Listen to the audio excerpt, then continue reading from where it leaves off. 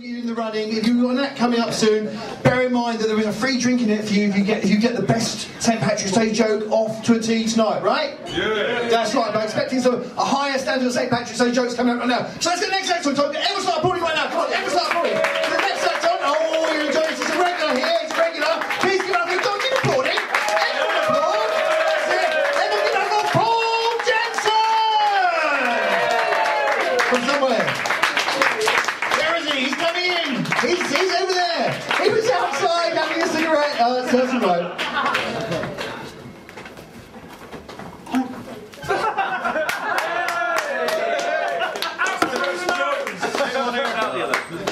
Sorry about that. That was I went down the wrong tube, so which is imagine you meant to send that to you after a blowjob. Oh, not a good idea. Anyways, happy St. Patrick's Day, everyone. St. Patrick's Day. Yay. The one day we all get to be Irish. Or in my case, the one day I actually get to be close to having a nationality. So, for anyone who wasn't here last week, basically, I don't have a nationality, and if you want to know more, it's on YouTube, so there you go. So, yeah. The other good thing as well, not only is it St. Patrick's Day, it's spring as well. Way! Spring, it's finally spring, you can tell. Because not only is the sun out and the weather's warmer, but the pigeons are frisky as well. You're just walking down the street, I was walking down the street, and there's like some pigeons just here, just fucking right in front of me, and I just like, I couldn't get around these fucking pigeons, fucking, you know, it's like, you're sitting there, it's like, this is not my thing, but I was just sitting there, I'm like, fuck. And they keep going at it, and you're just like, hey, you can get on, you know. I'm sitting there going, these fucking pigeons have got a better sex life than me at the moment. It's fucking ridiculous. And I'm just like, I'm getting impatient now. I'm just like, I'm going to eyeball this motherfucker. It's like, say you're the pigeon. I mean, you're not a pigeon, but you know, maybe you could be a pigeon. You know, you could be like a king-size pigeon if you're in a costume or something. Or maybe, actually, no, maybe you'd be an emperor pigeon because you know that'd be like a bigger status, you know. But then you'd be like a sort of like protected species because you know there's only one of you. So it's a bit honest, really, because thinking about it, you know, there's no point protecting one of a kind because they're just going to go extinct anyway. So, issues. Yeah. Unless you're an asexual emperor pigeon, you can be an asexual emperor pigeon. But then why would you want to fuck in the street anyway? So, I'm lost. But anyways, I'll stop getting distracted. So anyway, I'm eyeballing this pigeon, right? I'm just looking at him. And he just keeps going. And he looked up at me. He's like. Fuck. The fuck you looking at? You haven't seen a pigeon fuck before, huh? What are you fucking looking at, huh? Huh? Ah, I get it. You like to watch, huh? You sick fuck. You pigeon pervert motherfucker. Go fuck yourself. And it's kind of the one thing about doing this movement is you kind of find it hard to stop at the same time and just keep going. And I was thinking about it, I was thinking, you know, male prostitutes, right?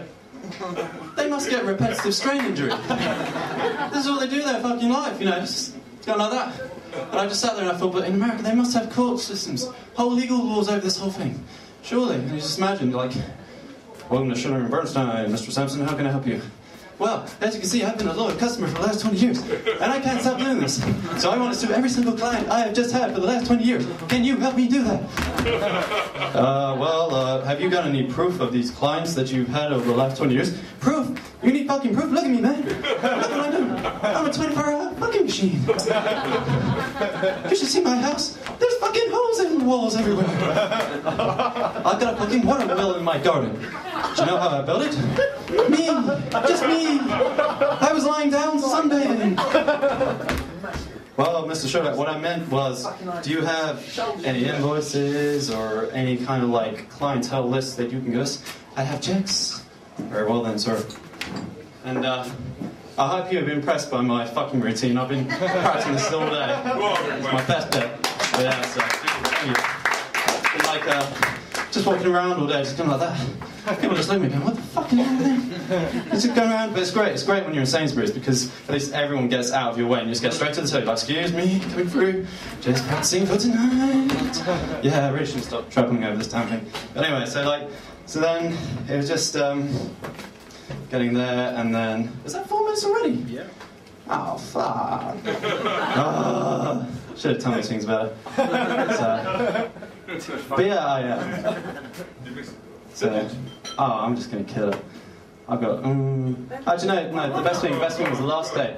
I was on a date last night. I didn't practice it then because that would have been a bad idea, but you just imagine saying to her, like, she's like, what are you doing? I'm just practicing for tonight, honey. No, tomorrow night. I'm not practicing for tonight, you know. Oh my God. Practicing for tomorrow night. Okay. She's like, okay.